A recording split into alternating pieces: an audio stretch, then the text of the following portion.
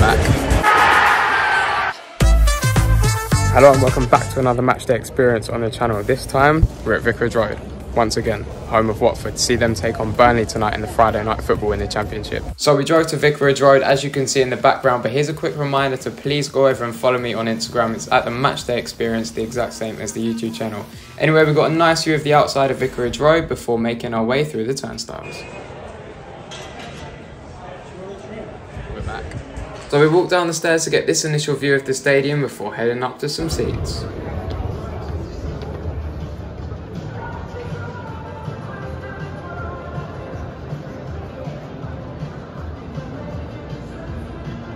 So we're in the concourse. It's got to be one of the best ones I've ever seen. We've got coffee bars, the shop, beer, food, everything, and a new centenary ale as well. This isn't mine, but it tastes good. Alright, if you're an adult and you go to Watford, try it.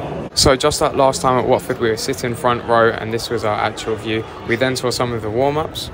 So the players are warming up at the minute. The score prediction, I'm going to say 2-1 Watford tonight. I'm feeling confident.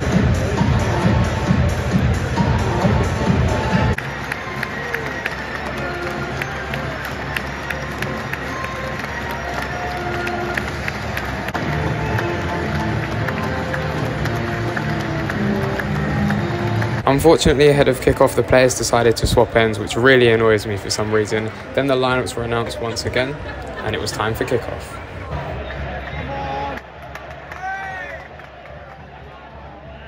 Not too many Burnley fans there tonight, but I'll be giving you my opinion on the away section at the end of the video. Tom cleverly then whipped in a free kick, but unfortunately it came to nothing, and then Ismail Assar hit it over the bar.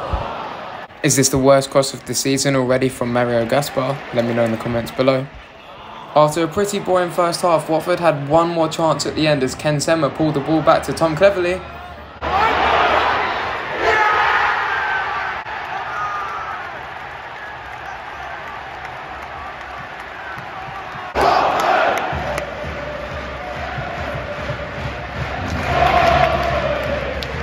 And that was it for the first half as Watford went in 1-0 up thanks to a goal from the captain, Tom Cleverley.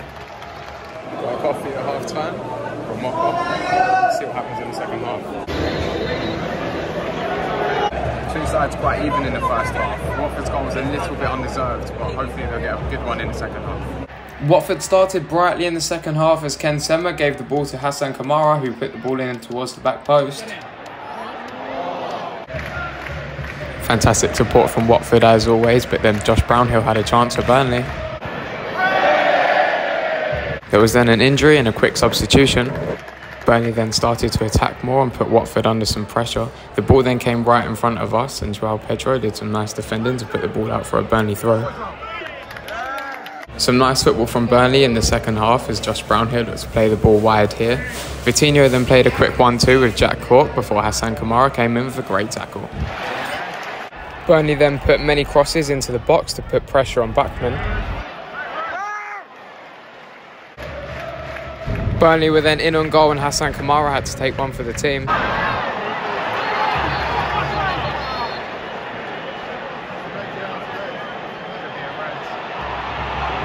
Kamara denied a definite goal scoring opportunity, but here's Josh Brownhill with a free kick. Deep into added time, Burnley had another dangerous free kick, however this one was headed away. Vitinho then put one into the box, but it was met by Bachmann.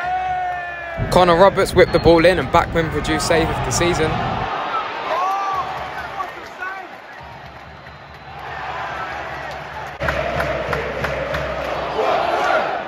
Nathan Teller then looked to get the ball into the box for Burnley. A game of pinball was then played in the box and then finally the ball was in Bachmann's arms.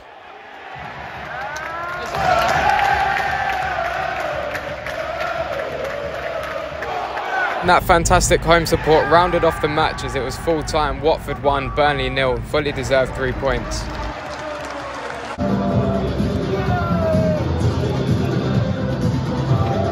So Watford got the win, 1-0. Not a bad game, fully deserved, but know, 3 points is 3 points. We said a quick hello to the Sky Sports presenters, but now I'm going to leave you with something a little bit different. That's right, instead of doing Rate the Day, because I've already been, we're going to be doing a bonus Rate the Day. So we still have atmosphere, but this time we have away section, concourse, walk-up music, and would I return, but it's only based on the night. So then kicking off with the one category that does remain, it's the atmosphere, and as usual at Watford, it was brilliant. 8 out of 10, slightly worse than last time because it was the first game of the season and I think there were more fans and they were just a little bit more up for it. However, 8 out of 10. Next up, it's the away section, and the fans get half of that big stand behind the goal, which isn't bad at all. 7.5 for me. Unfortunately, Burnley only took about half of what Sheffield United took. I'm pretty sure they sold it out. So poor show from Burnley, especially as they've just been in the Premier League. Moving on to the concourse, which is absolutely incredible. Now, the first time I went to Watford, I didn't actually realise that there was an upstairs concourse that you could get to. I've gone with a 9.5 out of 10 because there was a mini shop, a coffee bar, proper bars with beers, food, and it was very spacious as well. Not tight at all, really impressed.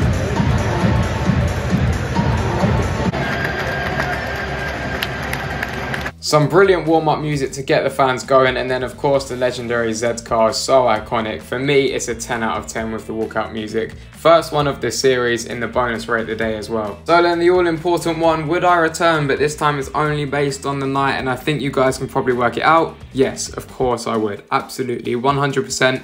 And I've also got Preston versus Watford away tickets, and I'm really looking forward to that. But as we make our way out the stadium, let's check out the league table. So guys, you would have noticed that there are some changes with the positions in the league table, and that's because I've now made the scoreboard rating out of 5. So I've halved the previous ratings and then rounded downwards, and I've done this because you guys are right. The scoreboard is sort of important, however it's not as important as the other 3 categories. I still want to rate it, however it does affect the stadium score a little too much sometimes, so I think this idea is better. Let me know what you think in the comments. And that's it, we're not heading out of Watford. Got my Brazil top on. Wasn't sure if Pedro would have scored tonight, but who cares? Tom Cleverley, captain, birthday boy, got the goal. And a nice win, so yeah, very happy for Watford. The beer was good apparently as well. Atmosphere was brilliant as usual. Not quite as good as last time, but still very good. So guys, before we end the video, please go over and follow me on Instagram. It's the Matchday Experience. Also, don't forget to like, subscribe, turn on notifications, and I'll see you for Brighton versus Newcastle. Sorry it's late, the trains were awful coming back from Brighton v Newcastle, but it's up now, go and watch it.